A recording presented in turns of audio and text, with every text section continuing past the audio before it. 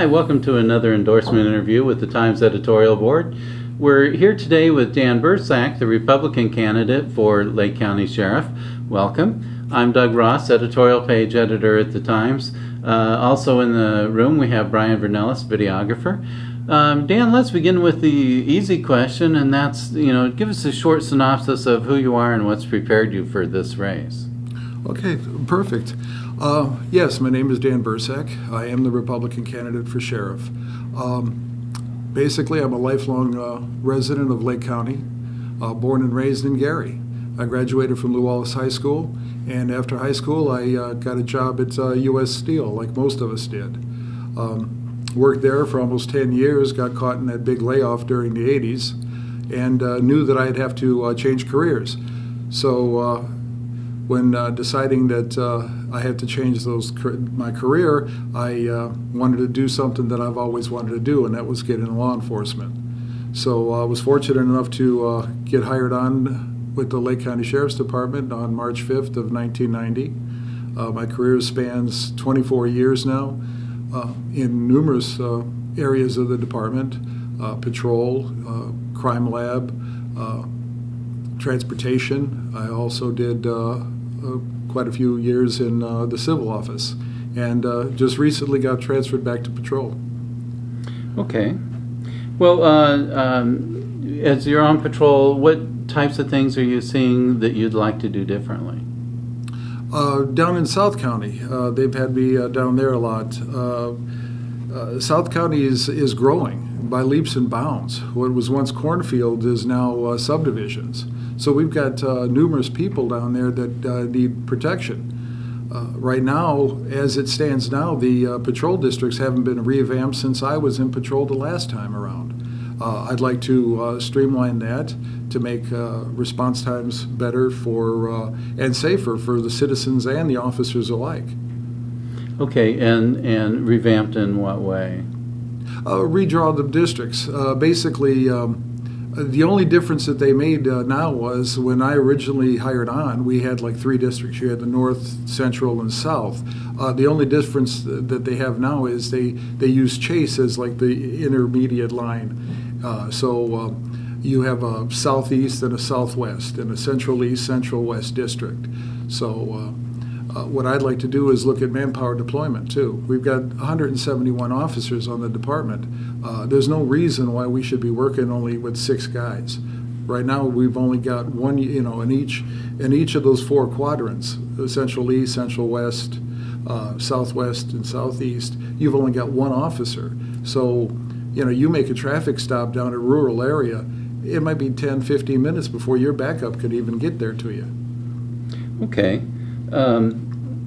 The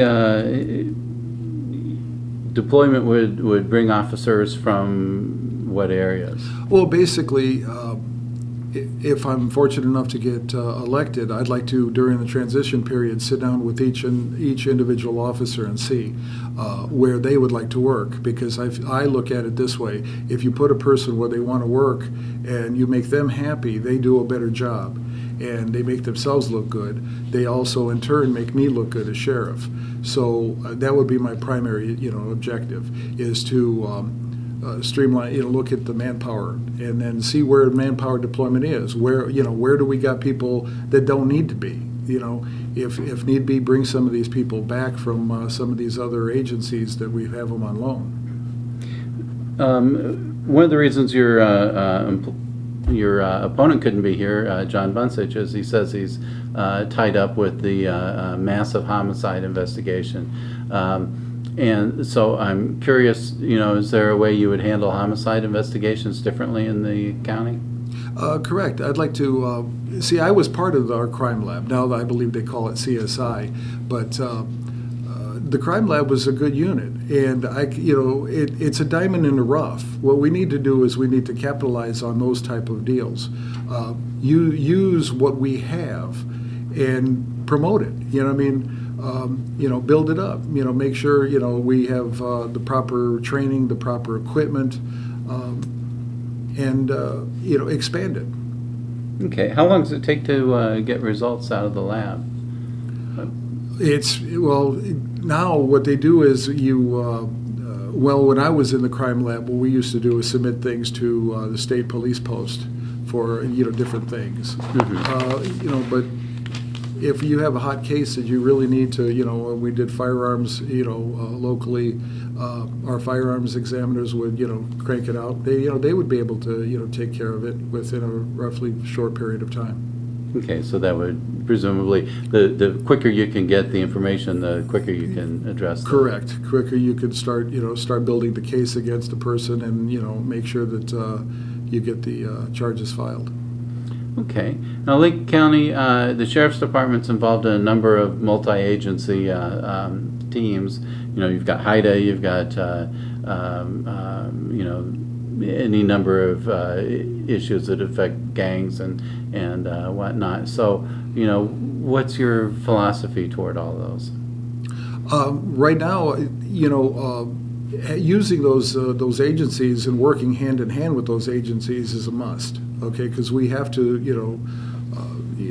get rid of crime as fast as we can. Of course, what I'd like to do is use people, but not neglect the county, because my first objective is to patrol and take care of the county.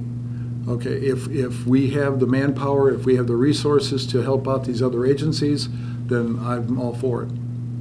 Now, Lake County is kind of a curious county in that so much of it is of the footprint is municipalities. So is your priority the unincorporated area, very heavily, or the whole county, or what? Well, we have, I would have jurisdiction over the entire county, but the municipalities would have to take care of themselves to a certain point. Okay, we can give them manpower, because like right now we're utilizing a lot of resources in Gary. Okay, rightfully so. But you can't turn around and charge Winfield $125,000 to patrol their area, and then turn around and provide the same typical type of service that we're doing over there, answering calls in Winfield, in Gary, and not charge Gary. So, I'm all for working with these people and backing them up in any way they need, on the streets. But I'm not going to benefit one area of the county at the detriment of another. Okay. One of the major responsibilities of the sheriff is the jail. So what would you do with the jail? The jail, I would have to get in there and take a look at it. I've never personally worked in the jail, because when I got hired on, they were under a decree at that time where they were pulling the merit officers out and replacing them with the correctional officers because of that federal lawsuit. So what I would do is go in there and literally work the jail for a while to get hands-on experience. I'm the type of person that I will not ask a man to do a job that I wouldn't do myself. Now, with the jail, there's a lot of problems with the jail. My opponent says that he inherited all these problems from the previous administration, but what he fails to say is a lot of that blame falls squarely on his shoulders, because he's the first one to take credit about the jail, but he doesn't realize that the original plans were changed. Why were they changed? And who made these changes? This was under his watch.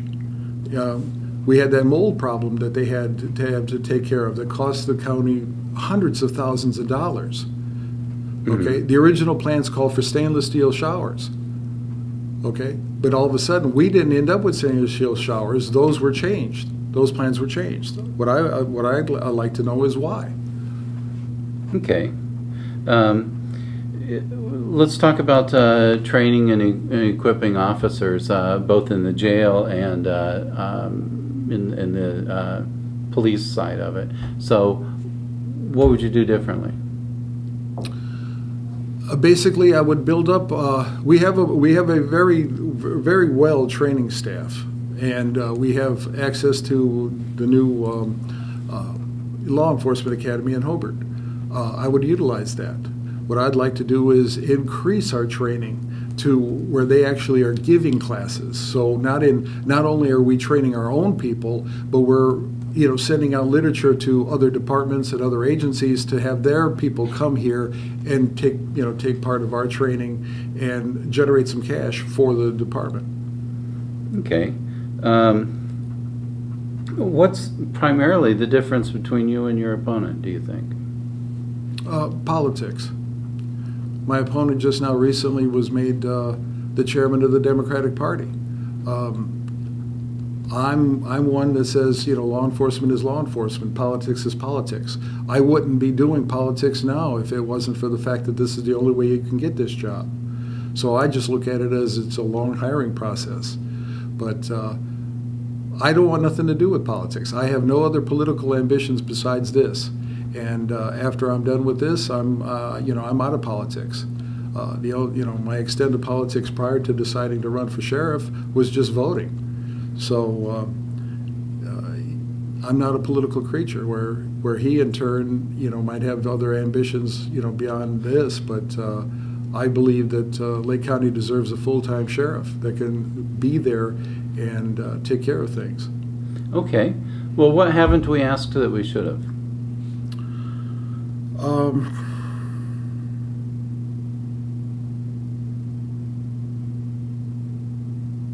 Well, on the cost of maintaining this jail has skyrocketed. Right now, as of April, they've spent over $8 million. And now they're looking at the fact that it's doing projected another $5.5 million by the end of the year. Now they're talking that they have to revamp the entire medical floor to accommodate for a psychiatrist and that type of physical maladies. But what I'd like to know is why did this happen? Was that part of the thing? Why was the original medical contract that was put out just recently? Because my opponent, Sheriff Bursac, got rid of the previous medical staff that was there and got in somebody of his own. Why wasn't that? Why wasn't the psychiatric portion of that included into the original contract? Okay. One thing, we talk about jail crowding every now and then. What would you do to try to alleviate that? Well, in the jail right now, they have a fully functioning courtroom. What I would like to do is get a magistrate or get somebody, work with the prosecutor's office, work with the judges, and see if we can get somebody in there that can arraign these people immediately. Maybe, like have afternoons and or maybe a judge on the weekends. That way you can have an arraignment process and expedite it so they can be bonded out if they can bond out. Other thing is look at alternative sentencing. Okay. Okay. Alrighty, well, I'm afraid that's all the time we have for this endorsement interview. Thank you for viewing.